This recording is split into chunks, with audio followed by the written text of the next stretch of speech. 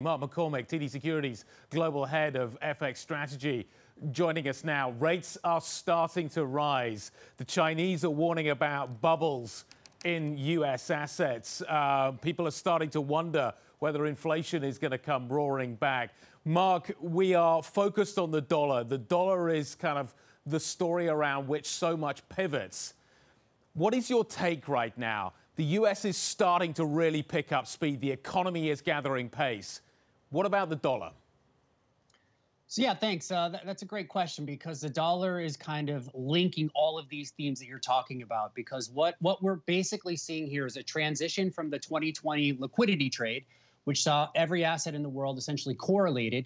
And we're seeing this to a transition to what people are calling, U.S. exceptionalism 2.0. The dollar sits in the middle because what we've seen is that central banks have been able to repress term premium, repress real rates. And what they've done is they've anchored macro volatility, the VIX, the move, currency vol. They're all lower than they should be. And on the other side of that is where you talk about the frothiness in equity markets. So some yield curves are too steep, some equity markets are too expensive, commodities are a little bit overdone. And the way that all of this gets flushed out is through a stronger dollar. And that's kind of what we're doing right now, is transitioning from one theme to the next one, which the markets are not positioned for and they're not prepared for at this moment, which is why we've seen so much two-way risk the last couple of weeks. Okay, so how does that shake out? I think it's an extension of what we've seen last week. So basically, if you look at the framework that we're thinking through, real rates still need to be about 20, 25 basis points higher. You still need to see about one standard deviation moves in the VIX and currency vol and the move. And so essentially what that does is it lends itself to a stronger dollar, a broader dollar. So EM currencies are selling off, G10 selling off.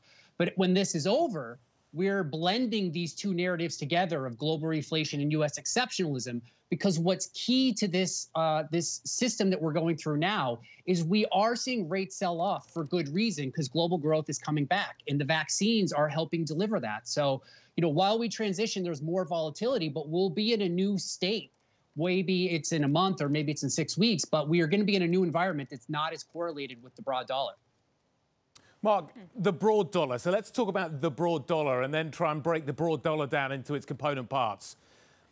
Are we going to see the dollar underperforming some baskets and outperforming others? The Eurozone certainly pushing back. The ECB's making no secret about the fact that it doesn't want to see rates rise. But then you look at the commodity currencies and then you look at the Chinese currency and what is happening there, potentially preparing to open up the current account. How specific do you need to be in terms of your dollar strength, dollar weakness theme? I think that's absolutely critical, because last year in the 2020 liquidity trade is dollar up, dollar down. It's all one big thing. I think what we're moving into is something that's really basically back to macroeconomic fundamentals, regional growth divergences, central bank policy normalization. It's all the stuff that people love about macroeconomics, where you can look at these factors across countries and see which one's doing better. And I think in that environment, you get a mixed dollar. So what you see is a lot of variation on the broad dollar. And your baskets really come back to what factors in the market are making money and which ones are performing well. And what we've seen on our factors that track the thematic themes across currency markets is yield curve steepness is important, commodity sensitivity is important, economic growth divergence is important, and carry is important. So after this washout, which would again drive the broad dollar higher, that would create an environment where the correlations start to break down again. But in that environment, you want to look for selective EM currencies that have good growth, that are linked to commodity cycle, that have cheap valuations. And then on the G10, as you mentioned, to me, this is a pivot from a dollar funding market to a euro funding market, because on all of these forward-looking indicators, steepness of the yield curve, growth expectation, vaccine deployment, the vaccine campaigns, the Eurozone is lagging the U.S., notwithstanding the fact that the U.S. is delivering a $1.8 trillion stimulus package with potentially $3 trillion in infrastructure by the end of this year, and there's just no growth impulse coming from the Eurozone that will be able to keep up with that. So that's the setup for the next month and probably the next 3 to 6 months after that. So a lot to unpack there for a sec. Let's start with the euro. So what's the downside for the euro?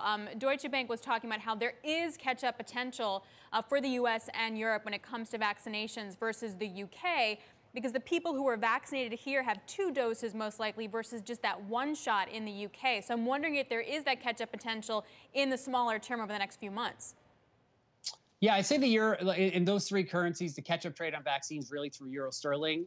That one has been, I think, a very surprised one. So if you look at like growth expectations, they're much lower in the UK as a starting point versus where they are in the eurozone. And if you look at mobility, we are seeing some like greater pickup in the UK in mobility because the vaccines essentially breaking those links.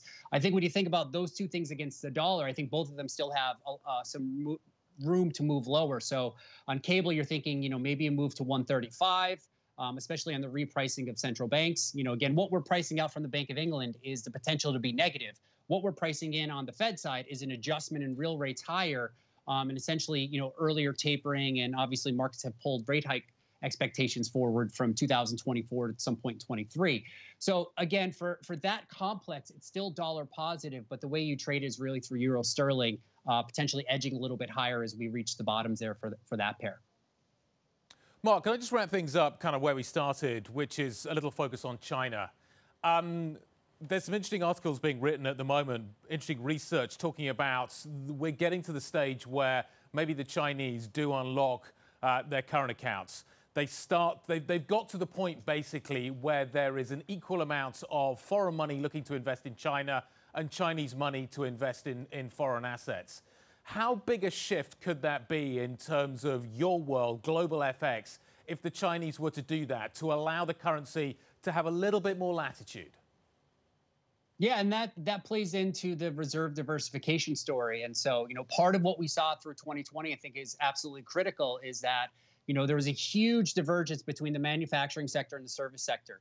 And Asia dominated that cycle because it's a manufacturing economy and everyone was basically ramping up demand for manufacturing, while services in Western developed markets basically compressed. So what you saw is widening trade surpluses, a widening trade deficit in the U.S. Those trade surpluses saw Asian central banks recycle back into the euro. If we start to see the narrowing of that gap, and we think over time, what's the next thing, big thing that could happen in currencies? If China does open itself up on the capital market side, then essentially what they're saying is we're willing to run a current account deficit, but essentially we can offset that through a broad balance of payments surplus because we're receiving fixed income and equity flows. And that's where they've been going. If you think about how they've connected to the London Stock Exchange and how they've been connected with broader MSCI indicators. So China's role as a reserve currency is obviously rising. So what it does is it does create more competition for the euro and the dollar as a third store of value, which I think is a longer term trend that's really just going to accelerate in the years ahead.